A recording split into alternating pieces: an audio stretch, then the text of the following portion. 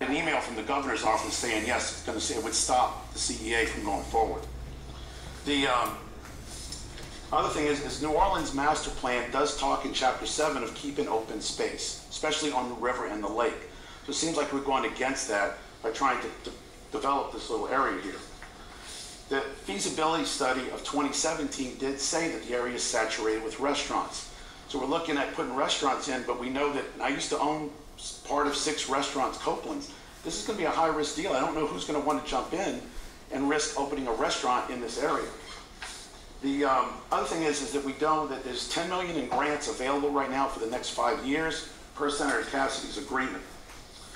And the final thing is we did pass a tax where we taxed ourselves extra in 2019 for parks. So can we look at trying to get some of the extra money we're paying as property tax owners that went to the city of New Orleans for City Park and Audubon Park, maybe to come back to us if we need extra money? That's my question. Is that the millage language? Yes. No. My question is, does the millage language say that it can go to any parks, or does it go only to city? I don't know, but I know I voted to help City Park and Audubon Park. Why can't we get some of that? Because, well, let me just repeat to you what you just said to us. The governor's office told you their interpretation of the law is this. Yes. You cannot deviate from millage language to spend money for revenue. So we voted for something that doesn't help ourselves, but helps other people. That's not what I said. What I said was, what does the millage language say? The millage language says the money shall go to City Park and Audubon and Nord and Park and Parkways, or the city of New Orleans, then it's possible.